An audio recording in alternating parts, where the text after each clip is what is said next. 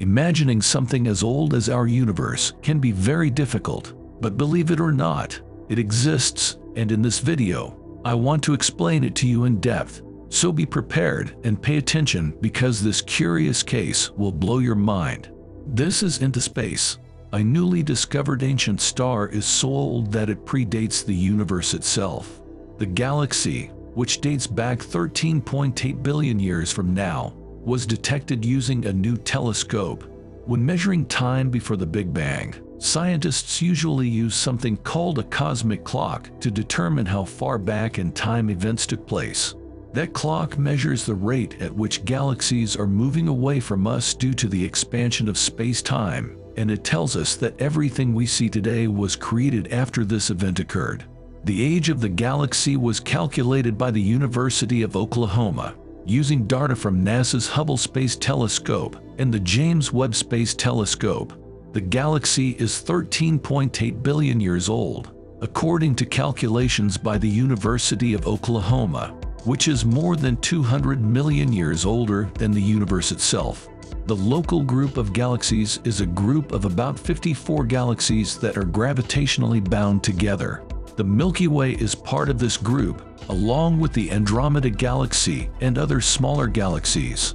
It's possible that in 1 billion years, the Great Attractor will pull it out of our local group as well. The reason for this, researchers say, is because the star appears to be made only of elements created in the Big Bang. We didn't expect to find a population of stars with essentially no heavy elements at all, said the University of Texas at Austin astronomer Anna Frebel. It would be like seeing iPod Touch from 2006 or an iPad 2. It just doesn't make sense. Well, we need to know how stars form. There are many questions about the life cycle of stars, but one thing is for sure: they don't just appear out of nowhere. There are several steps that must happen before a star will form. Gravity is the force that pulls objects together and keeps them from flying apart. It's a force that acts between any two objects with mass, including you and me. Because gravity pulls on everything equally, it can be used to explain why stars form and stay together. The interstellar medium is the gas and dust that exists between the stars in our galaxy. This medium is composed of atoms and molecules in a plasma state, which emits radiation when excited by energetic particles. The ism contains about 1/10 of all matter in the universe, with total mass being approximately equivalent to 100 billion times the mass of our Sun. Gravity pulls gas and dust together, forming a prototype. The prototype contracts further, increasing its temperature. The star reaches the main sequence phase and stays there for a long time. Stars form when a cloud of gas and dust collapses under its own gravity. As the cloud falls inward, it begins to spin faster and faster, flattening into a disk shape. The disks are covered in clouds of gas and dust that form clumps of matter called protostars. Gravity pulls these protostars together until they can no longer resist their pull, at which point they collapse into new stars. We have seen that stars form when a group of gas and dust clump together under the influence of gravity. This process is called accretion, and it results in an object known as a prototype.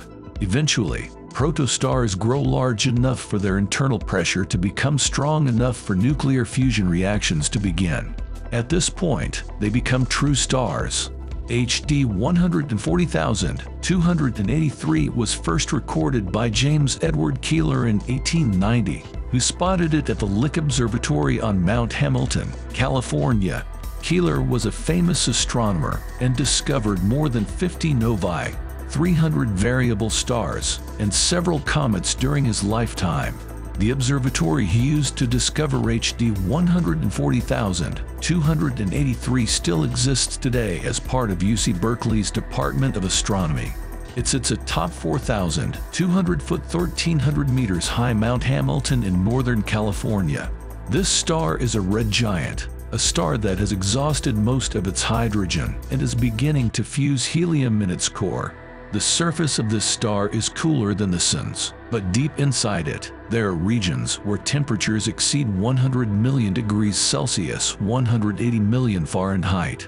Under those conditions, carbon and oxygen combine to form calcium and magnesium, which then combine with silicon to create iron-rich atoms like iron, nickel, and cobalt. This process releases an enormous amount of energy that causes the outer layers of these stars to puff up into red giants or supergiants before ultimately collapsing under their own gravity until they become white dwarfs. They also give off large amounts of ultraviolet light, which enables them to form new elements at such high temperatures, such as deuterium, that would otherwise be destroyed by nucleus synthesis during normal stellar evolution processes. The star, HD 140,283, is one of the oldest stars in our local group of galaxies. It's 13.8 billion years old. The star appears to have lost much of its heavier elements due to late hot bottom burning in its red giant phase.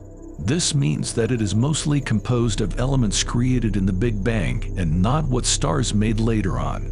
In addition to the discovery of HD 140,283, another star has been discovered that is even older. This star is 18 billion years old and has a mass of about 10 times that of our Sun. The age of this star indicates it formed soon after the Big Bang, when the universe was still a hot plasma. The composition and structure of this ancient star are still unknown, but its existence suggests there could be other stars with different compositions or structures than we currently know about. These might help us understand how the early universe evolved over time and will continue to inform our understanding as we explore more distant galaxies in Hubble's Frontier Field Survey. But what if we want to know more about these stars? Perhaps they could tell us more about the very early universe, or maybe even provide evidence of life on other planets. With further research, we could learn all sorts of interesting new things. If you liked the video, give us a thumbs up and let us know what you thought about this ancient star in the comment box. This was Into Space. See you in the next video.